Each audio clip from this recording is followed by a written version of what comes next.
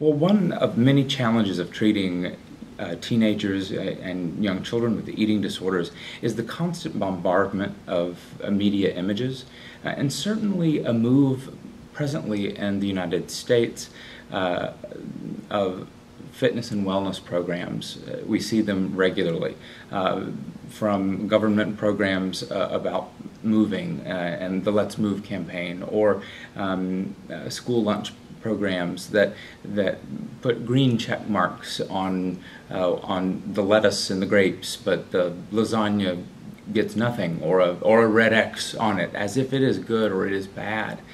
And you know, when I ask regularly, what did the lasagna do to not be a part of you know, what is appropriate for this child's intake?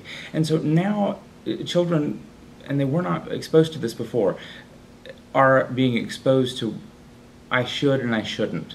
This is good, this is bad. And the leap between I am eating a food that is good, I am eating a food that is bad, to I am good, I am bad, I am valuable, I am not valuable, is a very small leap indeed.